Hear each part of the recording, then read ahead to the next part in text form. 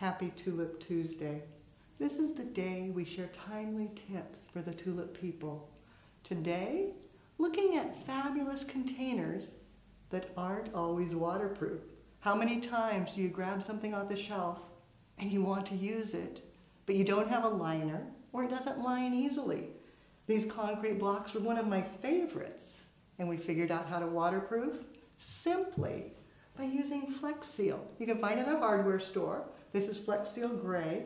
I just paint it on. I use a sponge brush so that it's disposable, and I coat the whole interior. Then I can add water and it won't leak. I did it on this terracotta. Now, of course, you don't want a hole in the bottom. It would still leak. But if it's a solid terracotta, paint it with the Flex Seal and it will hold perfectly. You can add all your mechanics and your flowers and have no fear of water leaking.